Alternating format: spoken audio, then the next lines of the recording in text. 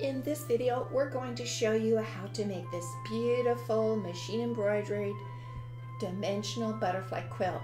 It comes with gorgeous quilting pattern for your border, for your offset blocks are beautiful, and for underneath your butterflies, there's also a pattern there.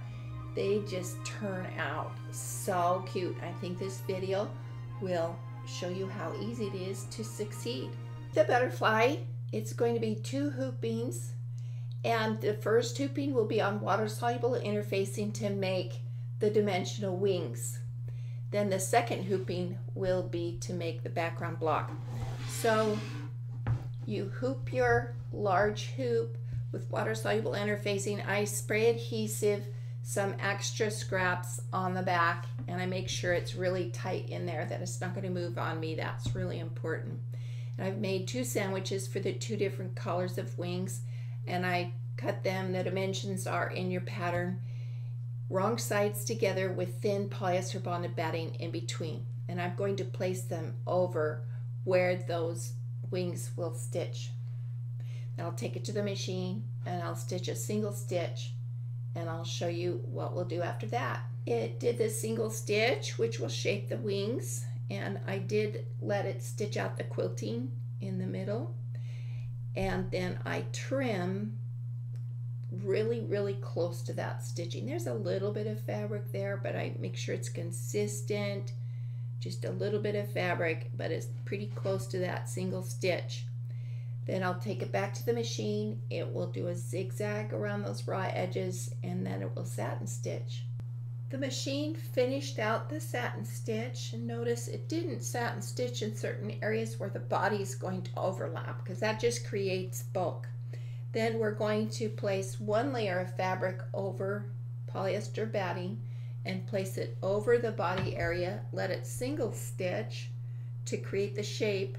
Then we trim away the extra fabric and it will zigzag and satin stitch, and that's how we get the really cool dimensional wings.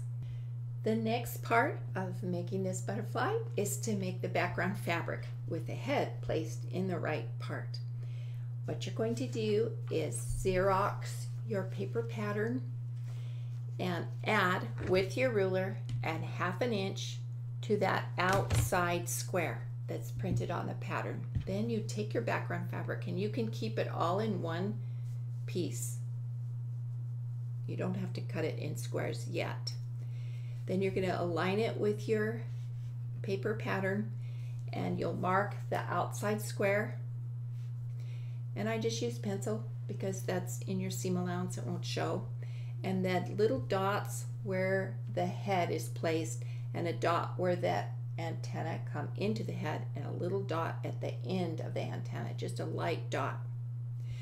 Then you'll take and hoop that fabric so that the machine will stitch the head exactly where you marked it. And I put tearaway on the back interfacing or water soluble. Just keep it, just has to be where the head and the antenna are. Just spray adhesive that down. Take it to the machine, and then you're going to do the head the same way with 1 layer of fabric and batting. Have it single stitch, trim the fabric away, and then zigzag and satin stitch. Before I do the final satin stitch, I'll go ahead and stitch out the antenna, and then I'll satin stitch. This is another way to check that I have that head in the exact right place. So I stitched it out, and then I took my paper pattern again, held it up to the light, and put that head exactly in the right place. And then I used 2 pins to pin it. And now on this side, I could cut it out on this outside line. I know it's exact now, so if in the hooping I got it off a little, it'll be right. This is exactly a 7-inch square, so if I want it to be 7-inch finished, at this point I could add 1/4 inch around the outside. I cut my offset blocks to match my butterfly blocks, and that can be a 7-inch finished or 6.5 inch finished, whichever this pattern will fit. Then I did put a small border the dimensions are in your pattern. And then this border is 4.5 to 5 inches finished, will fit this lovely border quilting pattern. Butterflies are facing left and right, and they're just beautiful. And then this offset pattern is beautiful too. It mirrors the butterflies. And how I do that is I just use my ruler, and with disappearing ink, I'll mark the center, and then a straight line here, so that the pattern won't be twisted when I set it. And in the pattern you have a marking for the center and for this line. So once these two are aligned, when you're hooping it, that butterfly will come out just perfect. Remember, I was explaining how these are added at the very, very end after everything's quilted, so that these little dimensional wings don't get in the way.